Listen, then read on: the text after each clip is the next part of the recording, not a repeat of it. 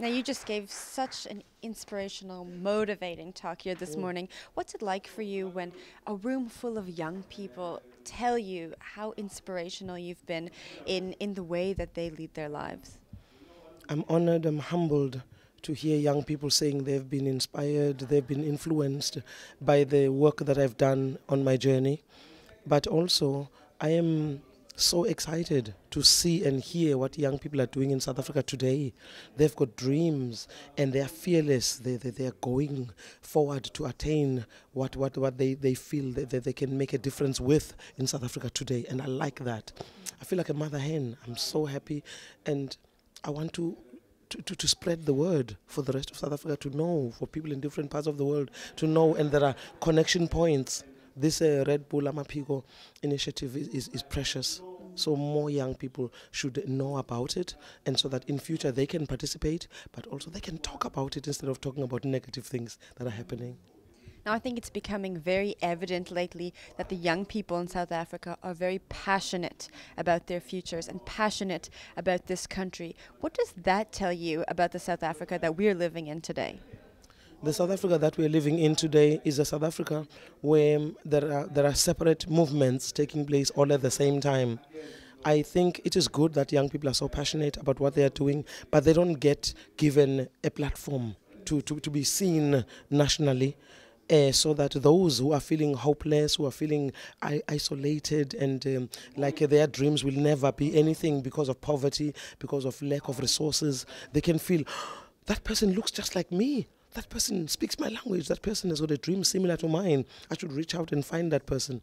And the Facebooks and the Twitters and what, I hope they open those roads. They're like invisible threads that must reach people in advantaged and disadvantaged communities. So what young people are doing today, it tells me that our future is in good hands.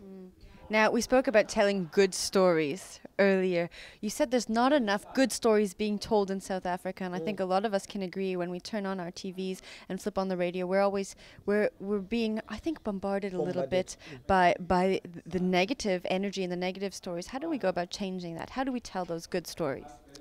We are definitely bombarded by bad news in the media all the time. The headlines as you are driving in the streets, as you are arriving at an event, people say, did you hear what happened? So-and-so killed so-and-so. Did you hear the explosion? All of this bad news. But there are such good things. Imagine if somebody walked in, did you hear the good news of such and such a thing that has happened? Did you hear about the person who did this and this and this? So it is up to us to free ourselves from those bad news that are forced upon us by the media. We've got platforms where we can meet one another and share those stories until they become the talking point, they become the breaking news.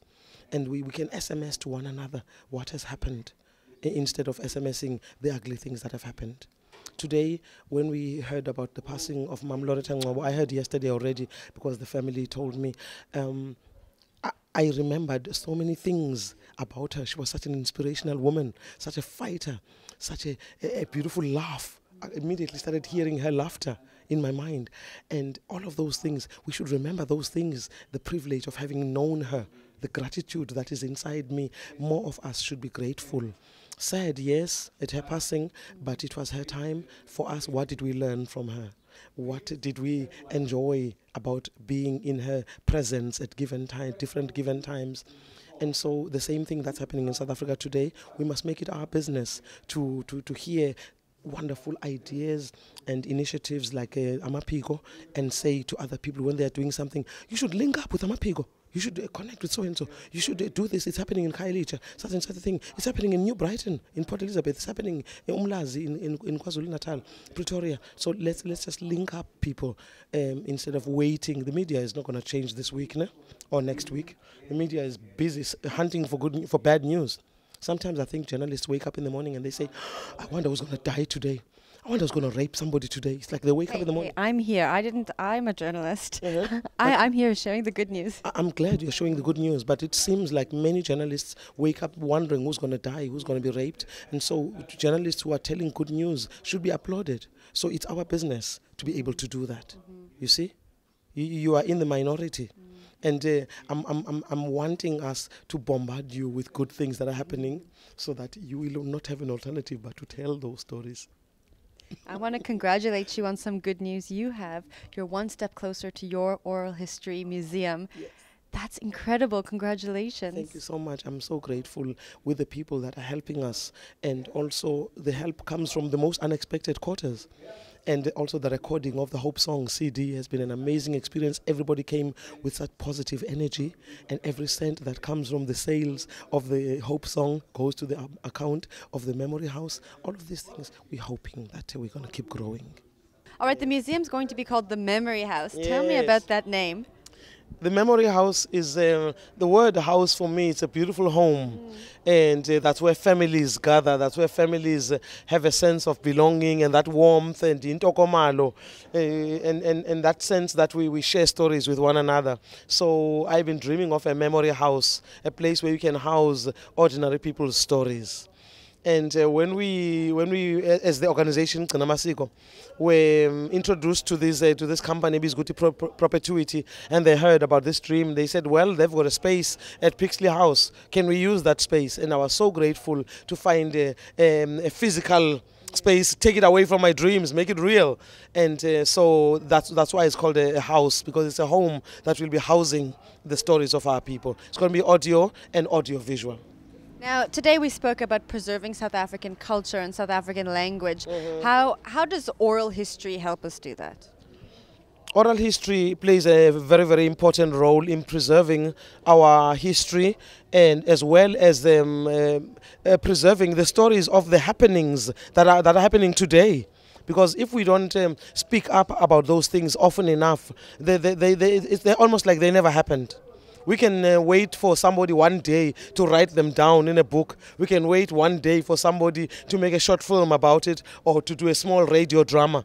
But if we continue telling them, a story told and retold is able to stay alive. So that's why we are celebrating oral history, and it doesn't have to be in a traditional setting around the fire at a rural home. It can be anywhere. Stories can travel. You know, when many storytellers that are my friends in different parts of the world, we hear that we're meeting at a storytelling festival in Graz, in Austria, we're meeting in Scotland, we're meeting in Malawi. We say, I've got a story and we'll travel. Yes, so the stories have got a way of traveling. That's the best thing about stories, I think. The stories can travel. What's the biggest challenge facing South Africa right now when it comes to preserving South African identity? This idea of having a South African identity is one of the biggest challenges in the new South Africa, or not so new South Africa, because we look at ourselves as being Zulu speaking, we look at ourselves as being Tswana speaking, being Afrikaans, or being Indian, or being what, and we need to find that sameness, that sense of similarities, that sense of belonging to a country more than belonging to our language groups or to our individual cultural backgrounds. Let's celebrate who we are, because we need that, but we don't want to do it the American way. The American way of assimilating, to assimilate until you are so diluted that you can't be Mexican, that you can't be Greek, that you can't be Namibian, you can't be from the wall of people in Senegal. So all of that, for me, we need to enjoy who we are as individuals, whether you are Hindi, you are from you speak Hindi and you are a Hindu person, or you speak Chivenda or what. Let's celebrate that, but let's find a sense of belonging in this home that is South Africa, this place of origins. So we are dealing with that. That is our reality. And I think through storytelling, we're able to think, my grandmother said that just the other day, to be able to say, you know what, we say that often before we have lunch at home. We sing that song when we do this, and those realities should be part and parcel of our South African identity. Thank you very much. Ngiyabonga kakhulu, ngiyabonga kakhulu. I'm looking forward also to having more men who are from South Africa enjoying dressing up and being good looking.